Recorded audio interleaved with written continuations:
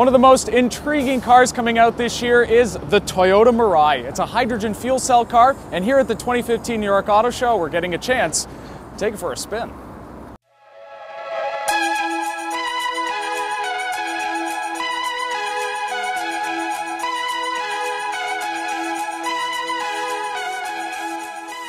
You can see the ready light up there in green.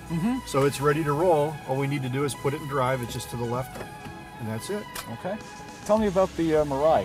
What am I driving here? Well, it is the new Toyota Mirai, and the thing that's very unique about it, it's a hydrogen fuel cell vehicle. It uses the hydrogen to produce electricity that powers the electric motor. There's no internal combustion engine in the vehicle at all. It's all done by electricity. Because of the hydrogen, it's a zero emissions vehicle. The emissions is water vapor.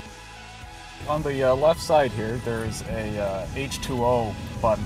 That allows you to purge any water or moisture that's collected in the exhaust system. You might say, well, I'm going to do that before I pull in my garage, for example.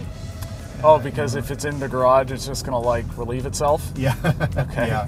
And that is no big deal. It's a very small quantity, and it's just water. Your range is about 300 miles on a tank here.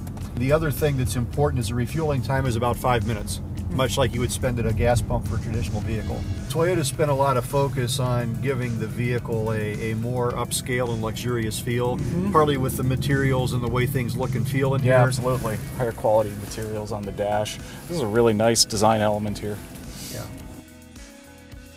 The Mirai will cost around $57,000 and will hit dealerships this October, only in California though, where you can actually fill it with hydrogen. Eventually though, you will be able to purchase one in the Northeast states, such as New York, when the infrastructure gets a little bigger. So look for it perhaps up here mid next year.